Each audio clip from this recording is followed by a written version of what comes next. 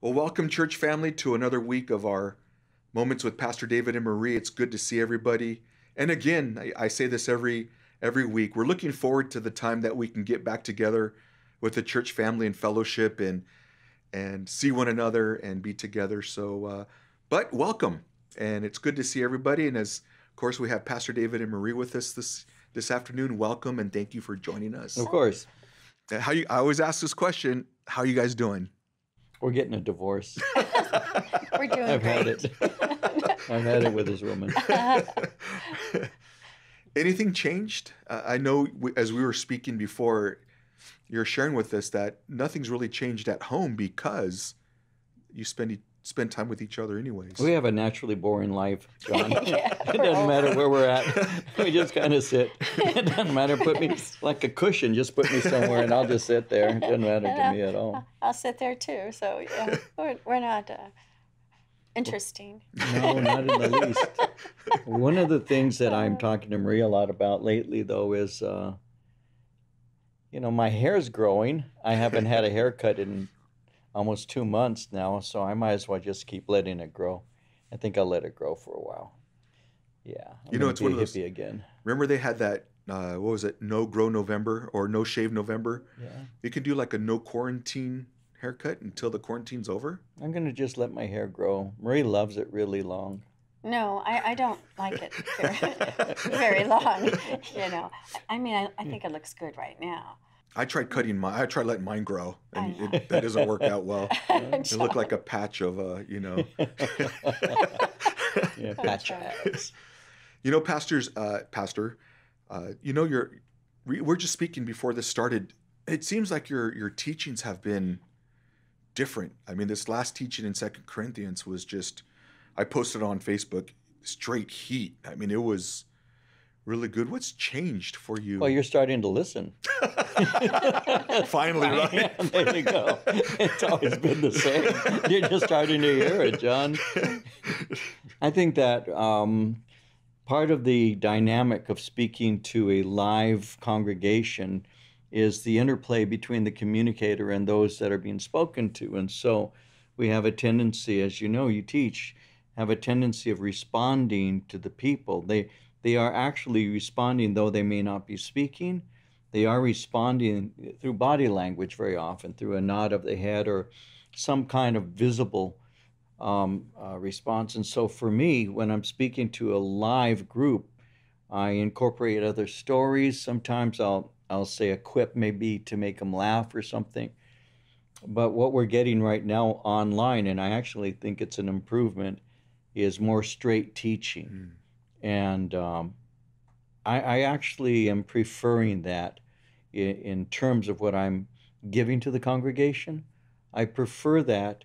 And I think that that's one of the good things that is taking place through this quarantine that we're going through. It's helping to improve my communication skills.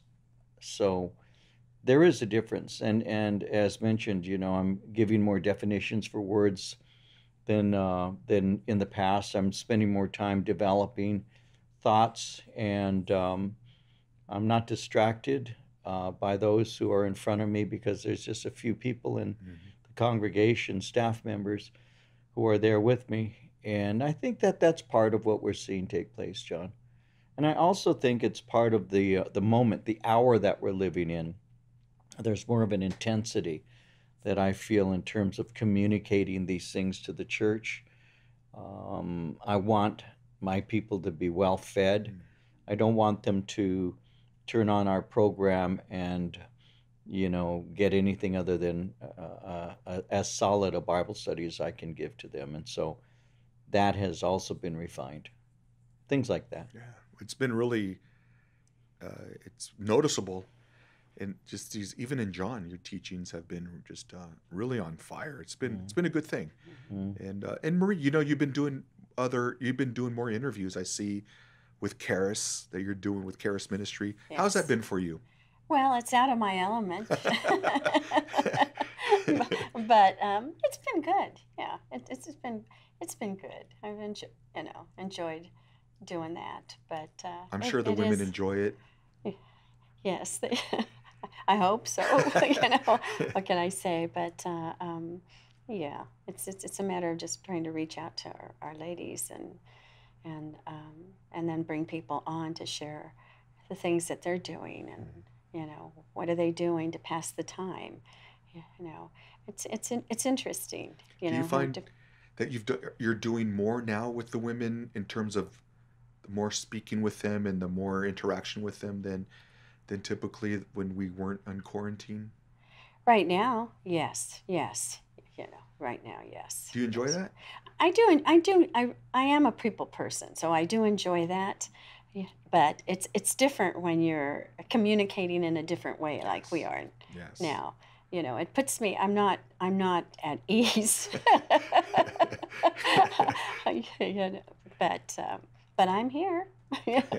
you know, and so it's we all need to. What's the word? Get out of our comfort Mhm. zones. You know. Yeah. So. It's been, even for myself, it's difficult for me to just speak in front of a camera. Hmm. And I get mindful of that. And so it really allows me my flow. And so I was talking to Pastor about that and just learning how to be comfortable. So it's a transition we're all Hmm. learning. But, even the churches, if we see the people that are watching this interview Hmm. and hearing from you both, it looks like the church is really enjoying it, getting good feedback on that. Well, I do miss being together with Yes. our body, and seeing us face to face. I look forward to. I can't wait uh, till this quarantine's over, so we can Hmm. get back to just being with our body and just I want to know how they're doing. Right. You know. It's interesting, Marie, you bring that up, and that's kind of where I want to go with our interview today, or moments with you two, is one of the things that Pastor you discussed earlier was not getting back to a normal when we get back, not getting back into the routine of things, as we're now spending more time with family members and family and marriages. Husbands and wives are spending more time together. Children are spending more time together. Parents with their children. What's the danger of returning back to the relationship that what it was before? We looked at that on a bigger picture with the church, not allowing the church to get back to the place where everything's just normal again, attendance starts to drop. It's just the normal thing, the soccer practices, the football practices. We want to guard against that. How would we now not fall back into the place of just going on with our marriages as nothing happened, because now we're spending time with wives and with Hmm. husbands and things are being worked through. How would you both could answer this, safeguard against going back to the normalcy of what marriage can look like? Sometimes people think things are changing permanently simply because they change temporarily. We have a tendency, I'd say, of adjusting ourselves to an environment. And so within the environment, there's certain things that are demanded, expected, necessary, we'll say. So to survive, will adjust. I mean, we do that in all of life, whether it's when you're first going to school and you have to adjust being in a classroom with a teacher without your mom, and learn how to be friendly with other children and things. And we start from a very early age adapting to environment. And we do that throughout the rest of our life. And you get married and you have to adapt, if you're going to Hmm. survive. And so that's just That's pretty normal. In events like this, though, in the church, where this has really been a critical thing, this is so unusual for the church to be mandated to not be able to gather, especially for a church that's trying to be biblical like we are, Mm. where we see community, being the heart of the Christian church. I mean, Jesus calls us the church. We are the ecclesia. We are the called out ones. We're called out, but we're supposed to be called out together. So there's a community of believers, a community of faith. And when you take those things seriously, when you know that the first thing that God ever declares in his word to be not good is for the man to be alone, Mm. which gives to us an insight into the reality of the unity within the Godhead, Father, Son, Holy Spirit. There's a community, if you will, using that term in a loose way. But he intended us to have community. And so in marriage, the man and the woman become the one flesh, and that's what has been called a composite unity. The two became the one. And so my wife is to fill up the gaps in my life, and I'm to do the same for her. And so that's in marriage. Well, in church, we have a body, and the body has the hands and the feet, the eyes, the ears. That's what Paul says in 1 Corinthians 12, and describes it in such a way. And so because the body is made up of many members, the members need to be together, or else the body is not going to function properly. And so we've always, as long as I can remember, at least in this church, emphasized that God has given some to be apostles, prophets, evangelists, pastors, and teachers, in order to equip the saints for the work of ministry, meaning that the church has to work together to perform the acts God would intend to perform through the church, right? And so we need to get together. So what's the temptation? Well, the temptation, I would say, is for us to temporarily adapt. In the home, we'll say we're temporarily adapting. The husband is finally starting to pray with the wife and the children, doing devotions, doing those kinds of things. That becomes a temporary new normal, because he realizes, and the wife realizes these things are necessary, and he sees it. And sometimes we can step in and we can do that. But because our comfort level is challenged, because we're not really feeling we're good at that, or perhaps we really just don't want to do that, whatever.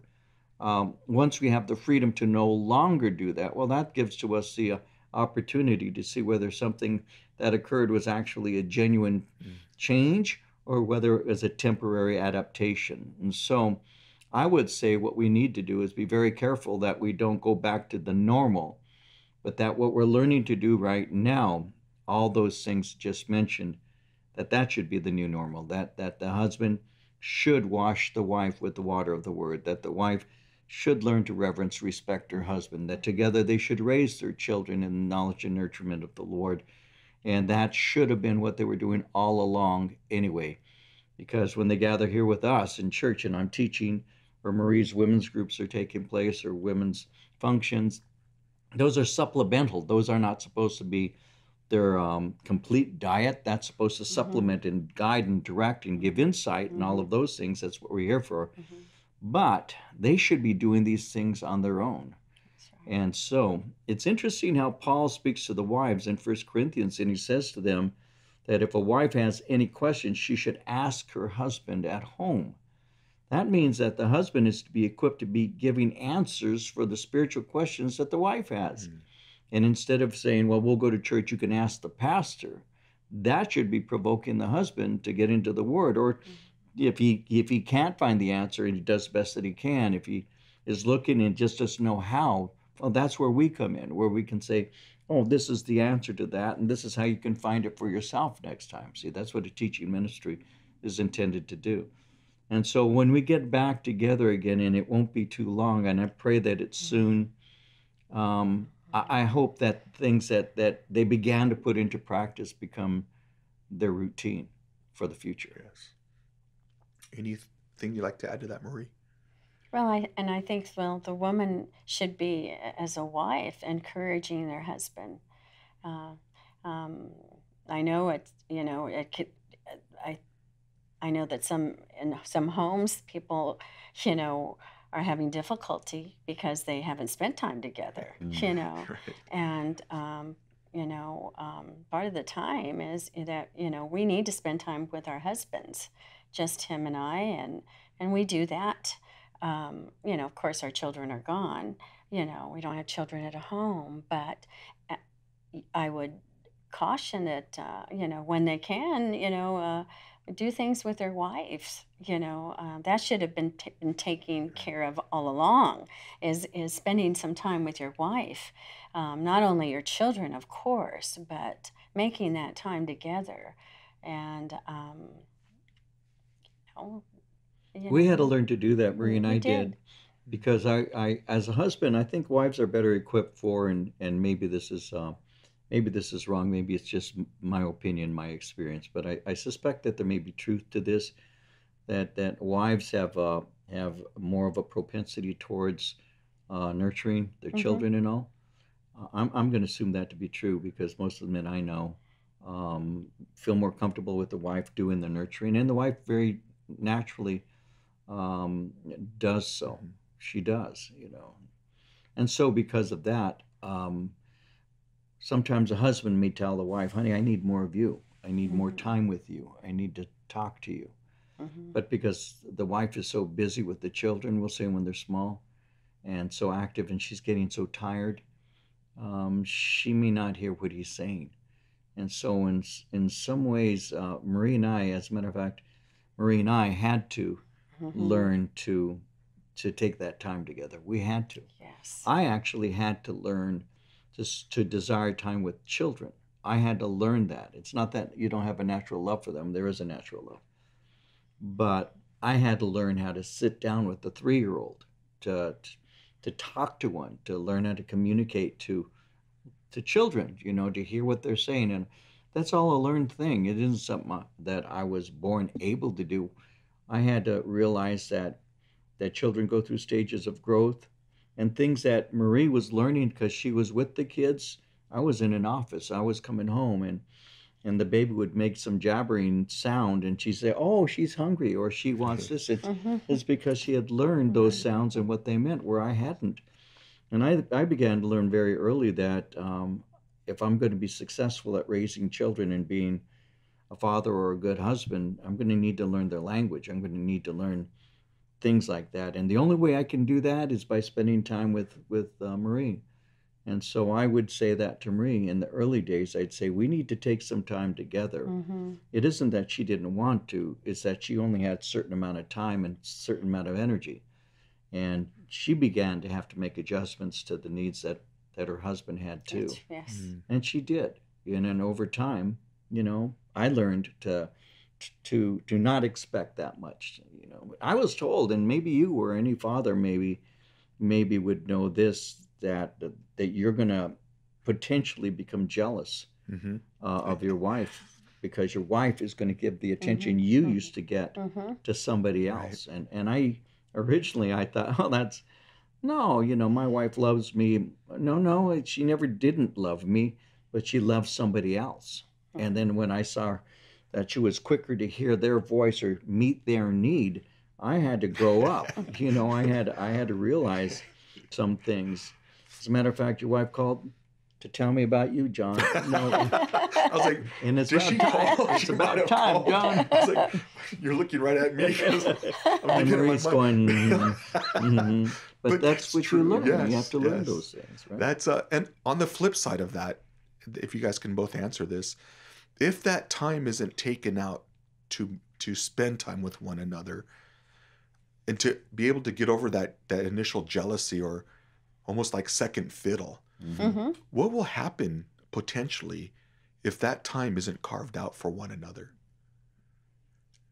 Well, a lot of things can happen. I mean, the husband can feel, well, I'm done. She doesn't love me. I mean, other women may be giving him Mm. attention. He goes to the office, somebody gives him attention, and he may be liking that. I think that we have to be careful as wives. To make sure that we do give our husband undivided attention. When we, together and to be together. We need to have dates together. Granted, I don't think you can do it. Well, you could probably walk around the Right now. right now. Just walk around the block a couple times. That's together. That's good. Yes. We've done that, and but you have to nourish your marriage. Both of us. You know, both of us worked on our marriage. I was, being I had 4 children, and they were pretty close and close. Like had Mm-hmm. them pretty close, and I was a very nurturing mama. I was always afraid of they're going to get hurt or I had to sometimes they fall but they get back up Right. and so I really had to adjust to that Yeah, and Marie did. I remember when when the boys were little, she didn't want them playing Yes. dirt or mud. She It didn't was like them terrible. wrestling. She was just, she was making them into little girls. And I can still remember, we learned together Mhm. about this. Mm. I can still remember us having those conversations because she is very nurturing, because she wants to care for him, because that's one of the wonderful qualities that she has. She nurtures, she loves, and she cares for the babies. And for me, I had to learn similar things from a male perspective, how a man invests in the lives of a daughter, how a man invests in the life of a son. What does that mean? How does that work? And so again, it takes teamwork. We have to work together, and we need to see that we complement each other. You can either complement by Mhm. adding to one another, learning from one another, and then combining and producing, or you can compete. If you compete, then it's going to be a lot of argument. It's going to be a lot of difficulty. It's going to be maybe angry times. Don't do that. Don't say that. Don't be that. And so again, that's part of the iron sharpening iron that takes place. That's part of saying together we want to do something that has value for others, and the others happen to be our children. And it all goes back, I think, to nurturing our own relationship. Mhm. If I know that Marie has made time and sacrifices for me, her time, it makes me appreciate her more. And if I realize that she's taking care of children and she's so tired right now, and why am I demanding attention? And I grow up enough to stop being, her fifth child rather than the fourth that she's already raising, then maybe she'll be more of a open to talk to me and share with me and be with me. And it just works that way, John. And over the years, that's kind of what it became for us. Going on that, just exactly what you're saying, the danger of potentially taking one another for granted can be something that can easily sneak in, especially when there can be those feelings of wow, she's given all her time to the children, or he's not helping me, and it kind of goes into my next question is the importance of love in a marriage. We think of love, of course, there's love in a marriage, but what is that love really connected to? Is it the self-sacrificing love that Christ instructs the husbands to have? Or is it a love that we can have in a marriage that will actually use to want to be loved? And Pastor, can you speak, Anne Marie, can you speak a little bit about how that can be dangerous if you're in a relationship, especially in a marriage, where the only reason why that you're loving is to receive love back? You want to answer first, honey? You've got much to say because I'm so lovable. You are. You know what? When I made my vows to my husband, I mean, that was, to cherish him, to be obedient, to obey, to love him. Say that again. To Say love. that one more time. No, I'm Tell him not. more. No, Say no, it again.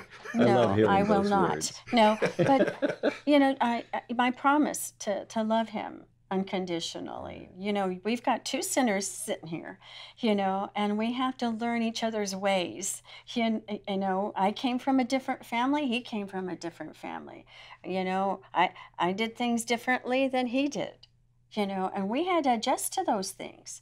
We did. And it wasn't easy, because sometimes I wouldn't understand, you know, um, that my husband needed attention, because I was so busy with the kids. Right. You can get so busy with the kids, and he can feel just completely left out of the relationship, and then you're tired after you put them to bed, and so you know you just want to veg out. As a woman, I was tired. I just want to veg out. Oh, you know. And I think that, no, we need to, you need to spend time with your husband every daily. You need to have that time where it's just you and him, when the children go to bed, and you can talk. You can ask him how he's done. Because, you know, every man who is working, they go to some place, and there's usually women that work there. And like I said, somebody will give you attention, you know, and um, and especially even, you know, they may see a pastor and they may say, oh wow, you know, I want to ask him questions, and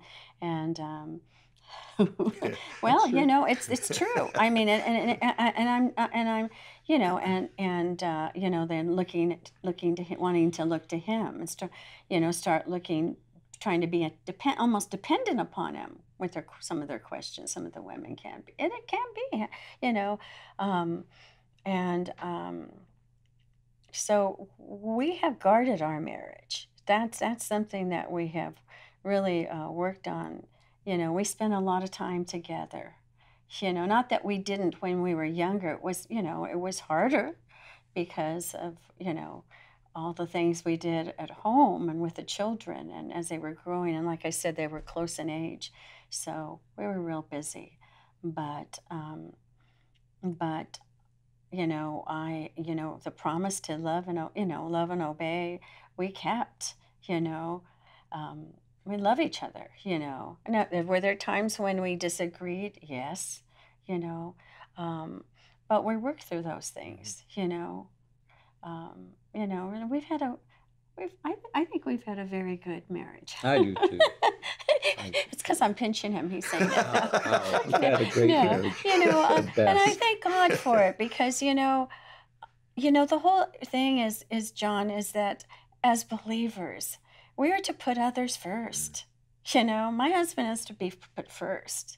You know, my mom, my dad, you know, and I saw David's mom put his dad first. He'd serve him first. You know, and you know, as believers, you know, the children need to know that he's the head of the house. You know, that they are to honor their father, and that's a lot of it's my responsibility to the children, to you know, telling the children, your dad is, you know, is coming home, and he, you know, you need to honor your father. You know, you don't mess around with your father. You know, and and so you know, you know, that was something that I was taught: respect. We respect one another. And a lot of households don't respect one another. They speak. They don't. They don't talk. You know, I know of husbands and wives who speak to one another. You know, terribly, terribly, um, and you know, they don't have a good relationship. They take each other for granted, and I don't think we shouldn't ever take each other for granted. You know, and cherish the moments that we have together, because I might not be here tomorrow, or he might not be here tomorrow. Is that You a know, hope? no, it's not a hope. It's not a hope, but I'm just saying, you know, um, you don't want to regret. You don't want to live with regret that, oh, I didn't do this, or oh, I didn't do that, or I should have done this. You know, I could have been kinder. I could have, you know, done this for my husband, done certain things for my husband that he liked, and I didn't. And rather, you know, you know, um, I think I don't want to go home, or I don't want him to leave me, and I don't want to regret. You know, I want memories that, God, I was blessed. We were blessed. He was blessed. Um, he's the most important person to me. You know, our children come afterwards, you know, sometimes. Depends on how they react. No, we love our babies, but, you know, and I love my family, and he loves, you know, his. But, you know, we've always felt comfortable, just David and Marie. You know, when I first got saved, John, I started reading the Bible. And, you know, it spoke concerning how we love him because he first loved us. And it's blessed. It's more blessed to give than to receive. And I began to see scriptures about greater love has no man than this, than to lay down his life for his friends. So I'm reading the Bible and I'm starting to see that it's not about me, that it's about him. And so that naturally begins to express itself in relationships. Now, it wasn't immediate. I wouldn't pretend that it was. It took a long time to learn what I just said in relationships. Because, I mean, most men want to be loved, rather than to love. Because when you love, you sacrifice. When you love, you're yielding. When you love, when you biblically love, in the agape form, you are actually yielding of yourself in a sacrificial way. You're dying to yourself. Mm-hmm. And so that isn't the most appealing thing. I have been at the bedside of those who were about to depart to go to heaven. And there's not always an anxiousness, oh, I'm going to die. It's more a matter of, oh my, I'm going to die. It's that grasping for one more day. It's that desire to hold on for one more moment. That's natural for us. Well, that's part of our nature, is to want to survive and to want to be victorious, right? And so in matters of love and relationship, we can bring that worldly mentality into our relationship. And so you learn at a very early age that the one who loves less has most power. Mhm. You do. You can control somebody by their emotions. It's not hard to do. And so as a kid going into dating, learning to date, I didn't have lots of dates. I never really did. I wasn't that guy who had girlfriends lots. I never did.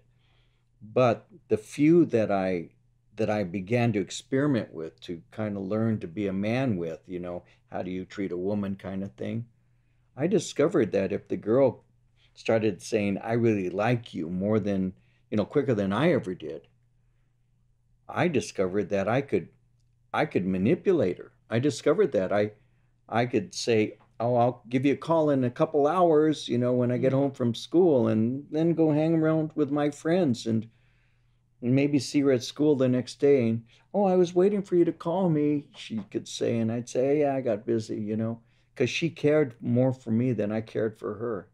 I was in control. And I started liking that. I think that there is I think one of the primary original aspects of sin is power. It's the desire to control others. God speaks to Eve and says, the one who eats of this is going to, well, Satan said it really, is going to have knowledge, good and evil. I'm going to have power. I'm going to have, because knowledge is power. I'm going to be able to control. I'm going to be like God. I think that is probably at least part of what took place originally in the fall, is this desire to be like God, this desire to control others, this desire to be loved by others. I think that that's part of human nature that's fallen. And so you take that into relationships, and so you control people by their emotions. That's not love, that's manipulation. And so I know that in a practical way. I think that theoretically what I said is probably sustainable in argument. But the fact is I had to learn to stop controlling women by their love for me, and I had to learn to simply love them. And so that's something that I've been learning for a long time, John, is to love people simply because I love them. And in ministry, and using it in a ministry way, um, I love our fellowship, not to be loved by them, but just because I do. You can't imagine, over the history of this church, 39 years, within the next month or two. You can't imagine, John, how many people I've known who have left sometimes sometimes people that I loved so much it broke my heart when they left. Many of them never even saying goodbye. Never even saying goodbye. Just I can still remember we're sitting in a room with a couple of double doors that you enter into the double doors, and right to your left there's an office. And I can still remember being in that office when someone knocked on those double doors, and the person in the office with me went to the doors to open them up to see who was standing there, and then coming back, and he has in his hand the key to the church. You don't hand church keys to just anybody. You hand a church key to somebody you trust because they have access to everything.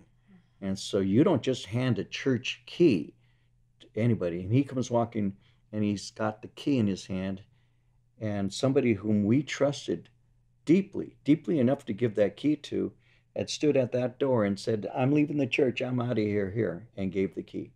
You can't imagine how many times we've had similar instances where we've been someplace where somebody's walked by us at the mall, and a woman I'm thinking of, and she drops her hair over her face to try and hide from me as she walks by, you know. And I turned to Maria and I said, well, that's so and so.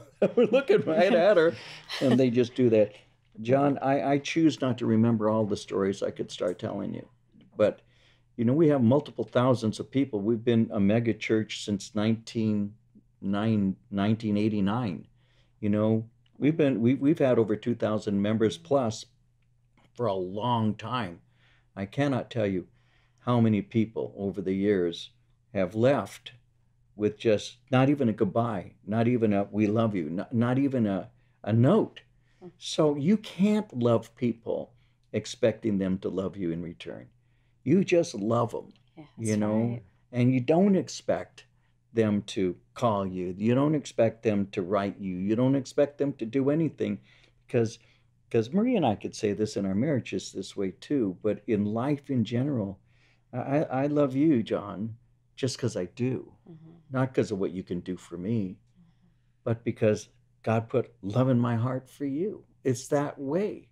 And if I loved somebody to get something from them, that's not love at all, because the essence of real love is a sacrificial kind of attitude.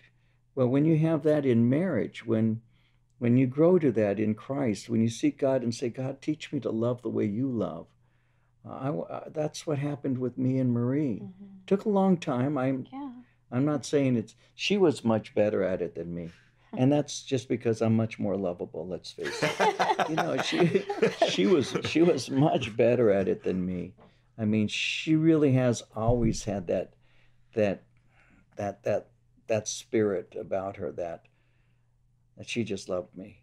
It was me. I had to die. I had to learn to want to love her more than she could possibly love me. And then what I discovered was the more that I released of myself, and the more I cared for her, and the more I tried to tenderly cherish and nourish her, the more she gave back. And so, like, if you give your wife 100%, and she'll give you 150%. And that's how it's worked. And it really has. I mean, she's right. I mean, obviously she would know that there are women in the church who look to the pastor and look to the wife in a different way. They want sometimes to be the first. They used to call them the first lady in the church. They want to be the pastor's wife, and Marie knows that.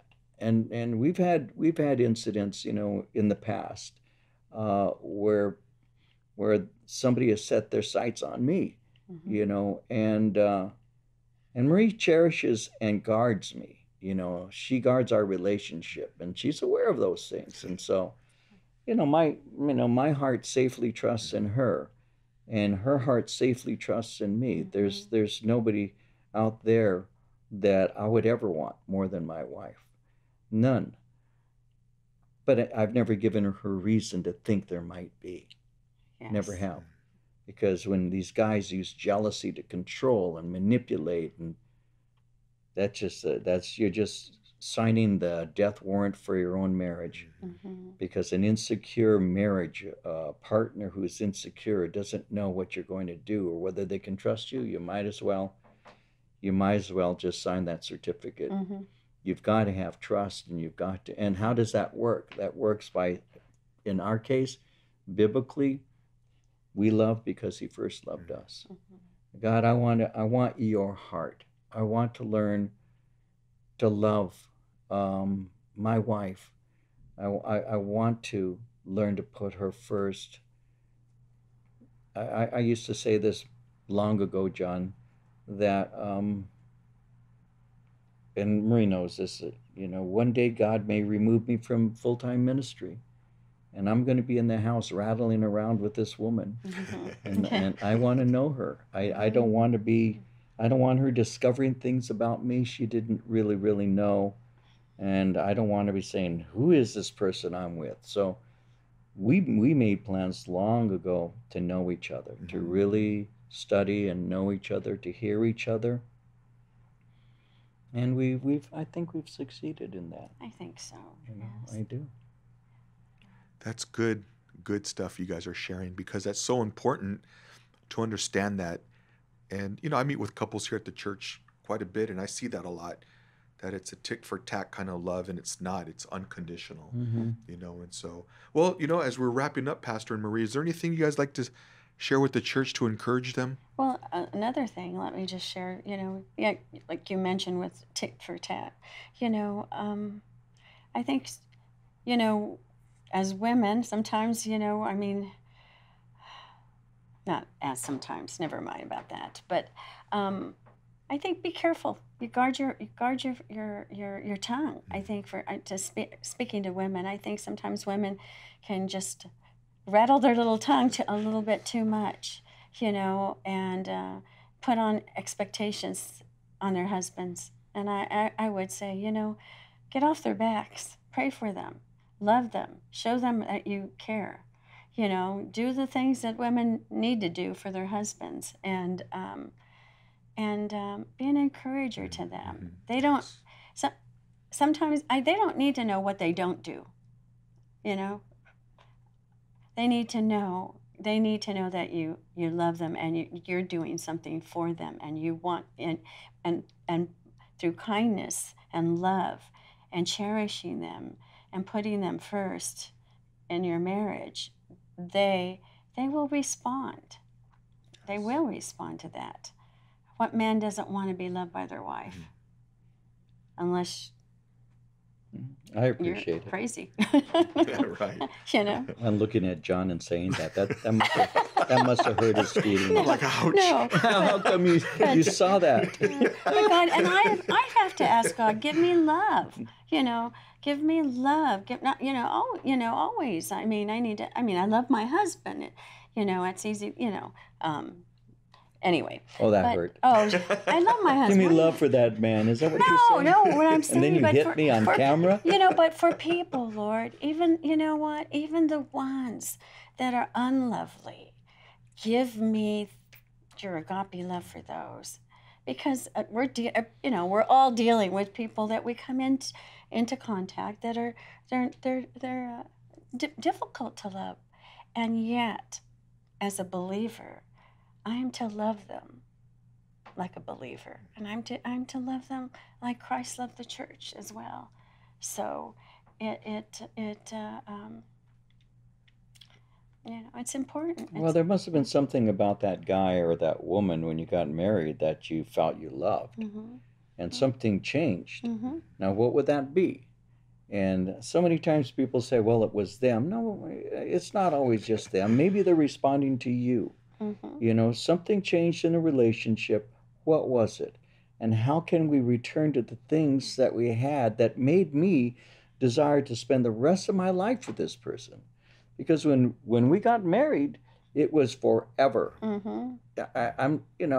knew that. I knew that marriage, because God's word said, whatever God has joined together, let not man put asunder.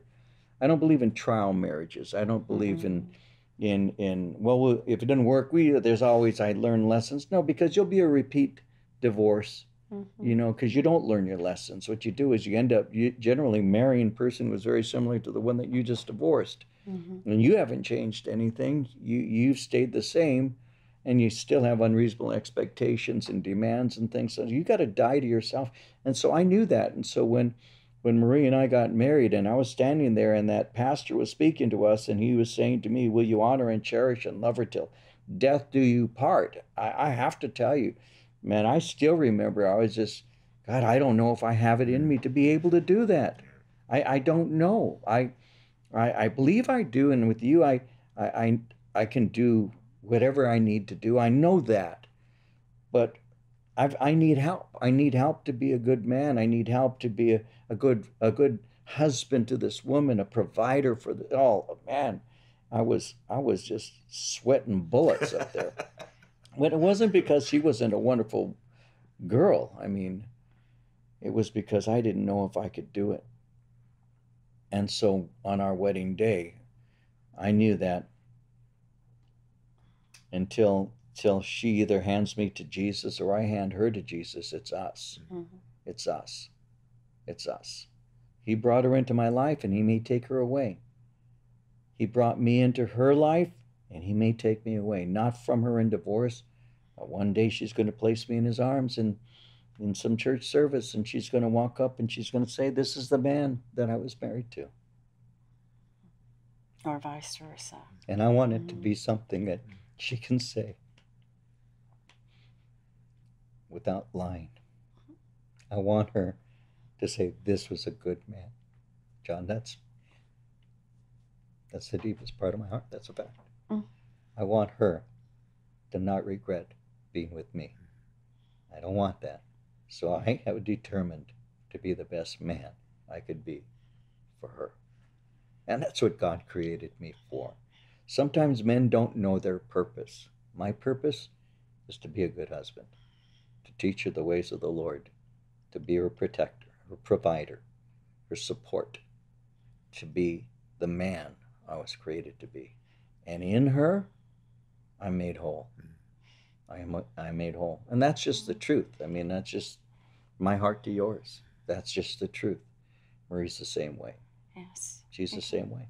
Yes, I will. Yeah. That's it. It's us. That's our secret. We love one another, and we're committed totally. That was special. Thank you guys for sharing that. And church, isn't this amazing that we're able to spend time with our pastor and Marie to hear their hearts and to hear the secrets that aren't really secrets, but how they're able to approach marriage and love and give us some really practical things that we can learn as men and as women. And so thank you guys so much for joining us again for this week, and look forward to next week's interview. And so church family, we look forward to having you. And I know you guys enjoyed this. Please comment below. If there's a prayer request you'd like to have Pastor David and Marie or the staff to pray for, put your comment below. Share this with your friends that you may be able to see that could be helpful for not only our marriages, but for the marriages out there. And one last thing, John, if I Yes. may, one last thing. I just want the people to know how much we love them. Yes. And we miss them absolutely. terribly. Yes, we can hardly And wait. we're looking forward to being back with our church. And it's going to be a happy day. Yes. But we'll continue doing these kinds of things because I think that that people are appreciating it. Yes. And we'll continue doing online ministries and things because we've seen great fruit. Mm-hmm. And not grapefruit, great fruit.